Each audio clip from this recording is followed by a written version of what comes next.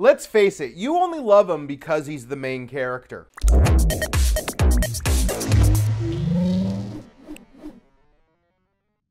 I love you, Barry. Can you say it again? Watch this, Lise. You can actually pinpoint the second when his heart rips in half.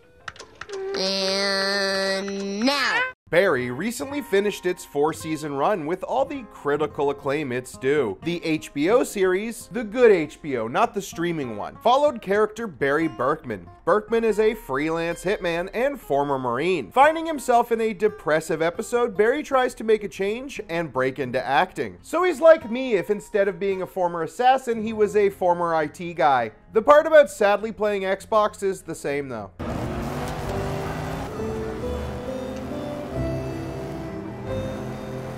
The series quickly grows far beyond that premise and turns into a commentary on the cycle of abuse, the nature of evil, and the exploitation of the entertainment industry. It's a show that says a lot, but perhaps its most profound statement is on the nature of idolization and the truth it so often hides. Throughout the series, the central characters try to present themselves as things they are not. They create idols of themselves and others as people who are braver, stronger, more successful, and more moral. And no character embodies this more than Barry himself. Each of us is more than the worst thing we've ever done. I'm a cop killer. If I saw you walking down the street, I'd kill you, I'd kill your kids, I'd kill your wife, and I'd kill your mom. Firstly, what do I mean by idolization?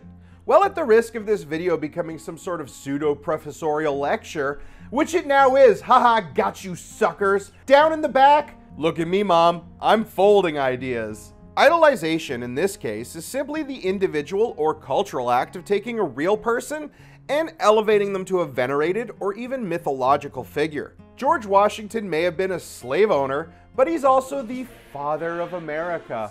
And maybe more than a few cloud-based steampunk cities as well. Hallelujah. It happens all the time. Even now, Keanu Reeves is held up as the internet's patron saint of genuineness. But he's still a person who presumably has flaws like the rest of us. That is, unless he actually is some kind of Highlander. However, what happens when the truth and the idol conflict so heavily? Barry, as a character, is evil. Very evil. In fact, he might be one of the most evil television characters ever created. There is very little redeeming about him, and even less to admire. Normally, this isn't the kind of character that would end up being idolized by viewing audiences, but, I mean, historically... And here we go.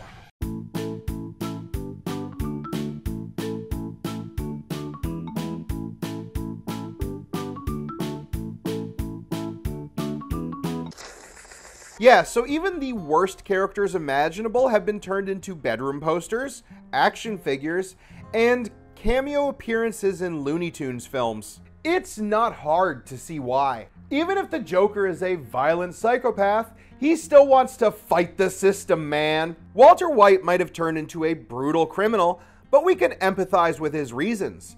Plus, he still gets to machine gun a bunch of Nazis and die a rad death. Barry feels like a character specifically created as an argument against this kind of glorification. On the surface, it seems like he could sit comfortably amongst the anti-heroes of old. He is a trained killer who over the course of the series racks up a body count on par with John Rambo. At several points, he defeats the bad guy and wins the day. However, are these victories what we think they are? One of his defining badass moments comes when he goes on a screaming rampage through a house full of Chechen killers. It's the sort of scene that's been done before, usually portrayed as a strong moment of triumph. A good example comes from another HBO series, Boardwalk Empire. In that series, damaged assassin Richard Harrow storms a similar home. In his case, to rescue a young boy he has grown to care for. It's an unadulterated moment of triumph for the character. For Barry, however, it's more akin to an alcoholic falling off the wagon. The key differences are who and why. Barry isn't just offing a house full of bad guys, these are the men that he trained over the course of the season. At the start of the season, Barry is repaying Hank by training his men in combat. They spend several scenes learning from him in the middle of the desert. It doesn't take long before all these men, especially young Merbeck, see Barry as a sort of father figure. They even present him with a collective token of affection when he finishes the job. Barry, on the other hand, couldn't give two shits about these idiots. He's constantly berating them, dismissing them, and very clearly acting like he doesn't want to be there. He accepts their token with as much affection as a man getting a 2-for-1 coupon on heavy pulp OJ. In a moment full of deep foreshadowing, he even fires a gun next to Merbeck's face.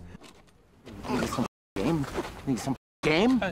Huh? You lose your focus, you give the other guy a chance to fire, you're dead! Trying to teach the man a lesson he will clearly fail to learn. When Barry is going room to room obliterating his friends and colleagues, Merbeck is waiting with a rifle trained at the door. However, when he sees that it's his mentor and idol, he hesitates, and even smiles. Barry doesn't care. He never cared. Do not idolize Barry. It'll get you killed. There's also the reason why Barry is attacking the compound. It's not a rescue mission, but one of petty revenge. Fuchs, Barry's longtime mentor and mental abuser, is at the house. Barry is finally tipped over into murderous rage towards his wannabe dad because Fuchs messed with Barry's idol, Gene Cousineau. Gene is a failed actor whose career amounts to a bunch of side roles in some cheesy sounding films. He runs an acting class that is more like an active scam. My class is not cheap. Well, it's not a problem. You pay in cash. Yeah, You pay in advance. I can do that. It's a class where his main teaching technique comes from the Kubrick-Duvall dynamic. Yet by the end of season 2, Barry has placed Gene on his own pedestal. To Barry, Gene is the man that gave him a shot at a new life, one without violence. He has a huge admiration for the failed actor, despite the fact that he also killed Gene's one true love at the end of season 1. So Barry's rampage is for entirely selfish reasons. The damage is already done. He's not rescuing Gene. Fuchs has even said that he's now leaving Barry's life forever. Barry just wants to unload his rage and clip into Fuchs. And he doesn't care who stands in the way. And what about Barry himself? There are those who idolize him as well. There's a phrase that's repeated often throughout the show, and one filled with meaning. Barry is a nice guy. My boyfriend, Barry, thank you for being an amazing boyfriend. You support and sustain me. Different characters express this sentiment, and they all have their own reasons for saying it. At first, it really looks like Barry is a nice guy. He's polite, quiet, groomed, and a receptive listener. Or as I just said, that's what it looks like. If the first 2 seasons do any work in building Barry up as a likable character, then the last 2 seasons methodically destroy every reason you have for thinking he's a good person. Do you think Barry is a caring boyfriend? Well, actually, he's verbally, physically, and mentally abusive. Well, he is dedicated to changing his ways. Nope, now he's back to killing for money even when he doesn't have to. I thought you said you wanted to watch him suffer. He's asked for my forgiveness. You're forgiving, Jeff. I think I just overreacted. There's no forgiving Jeff! Post season 2, he resorts to violence immediately in almost every situation. Fuchs rounds up a literal posse of Barry's collateral damage, and he ends up in a full-blown bike chase because of it. He is also investigated by a former veteran and friend. He lets Barry go, even though he finds him disposing of a body. How could he not help the guy who he spent the last decade building up in his head as the man responsible for the existence of his own family? I mean, it's not like Barry also shot an innocent bystander in cold blood during that very same ambush. Barry is also a pathetic moral coward. He consistently refuses to turn himself in for his crimes, even when the consequences continue to escalate. Whenever he is confronted with his crimes, he turns into a blubbering shell of a man. Shut up! I'm so sorry. From the moment he shoots Detective Moss, it's very clear that there is no one he won't kill to protect himself. Towards the end of the series, Barry becomes a pseudo born-again normcore extremist. However, even this is a facade, as he just uses the word of God to justify his own impulses. He even switches to a more hard-right radio preacher because of the whole do not kill commandment.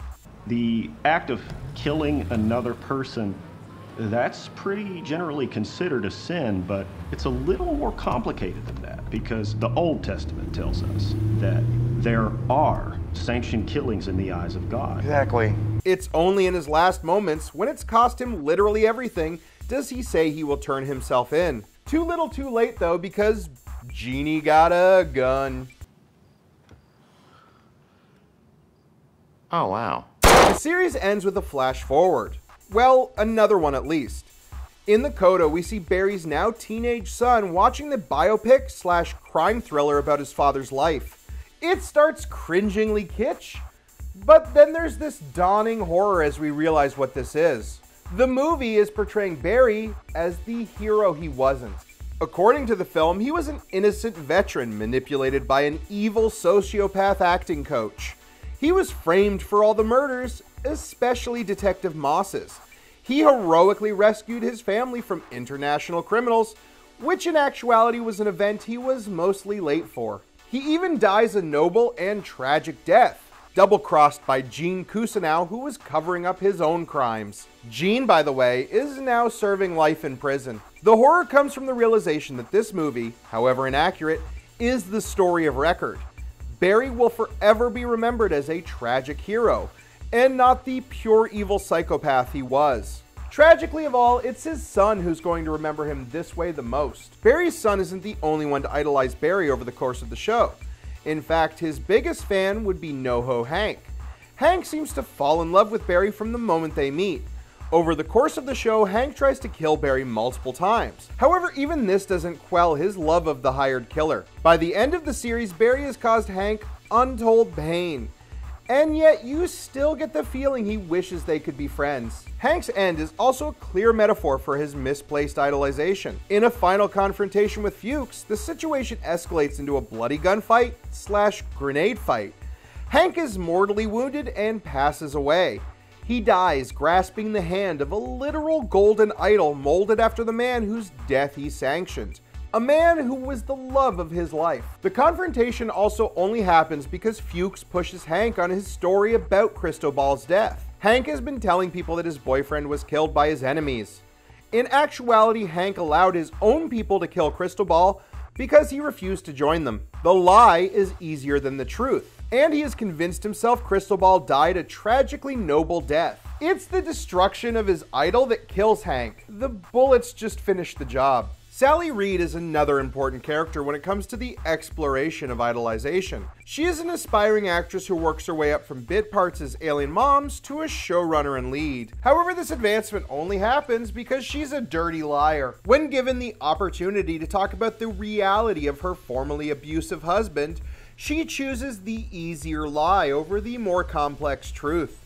She imagines a scenario where she defiantly stood up to him, as opposed to the truth where she snuck away in the night. She is ashamed of her choice at first, until she is rewarded for this behavior in a scene that is a direct parallel to the time Barry was praised for first killing a man. There is also a young actress who idolizes Sally. However, we see her illusion shattered when she is confronted with the reality of who her idol actually is. Barry himself also idolizes Sally from the moment he meets her. He believes that she is the key to his redemption.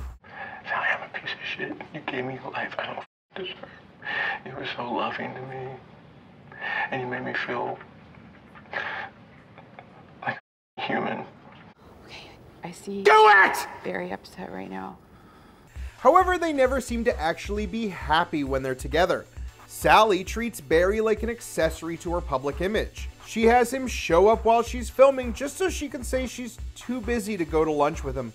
I'm sure there are people who will idolize Barry in real life. There are probably people watching this video who think he's just the coolest. However, it's pretty clear that Bill Hader thinks he's despicable. While talking about his love of the film Clockwork Orange, Hader talked about a friend who disliked the movie because of the way fans had idolized its lead's actions. But I had a friend say, but what bothers me about that film was that it became pop culture and that people would dress up like droogs. They're, you know, like they're monsters. And I went, You know what? That's a very good point.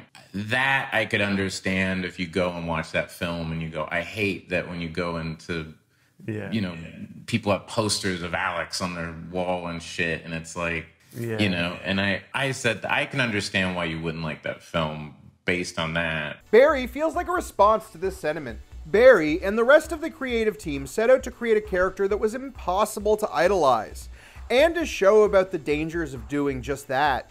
We are all guilty of this very act, by the way. I mean, just ask 13-year-old me how cool he thought Tyler Durden was. Think of a real person you idolize, your childhood hero even. Be honest and ask yourself, do they deserve to be seen as a flawless hero? Does anyone? Thank you so much for watching. If you like this video, you can check out more of my work on my personal channel, That's the Space Station, which is linked below. To everyone here, thank you so much for having me. Don't forget to like and subscribe to show your appreciation. As always, remember, stay safe and be who you are.